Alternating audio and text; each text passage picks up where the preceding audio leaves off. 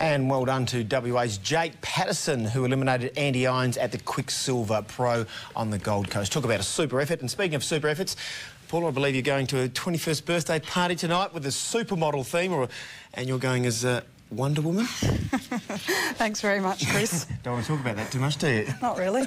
After the break, where to find Perth's cheapest fuel, and Perth gets set to swelter. The weather forecast next.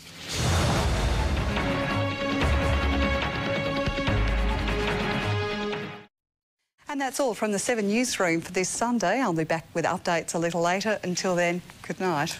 Good night.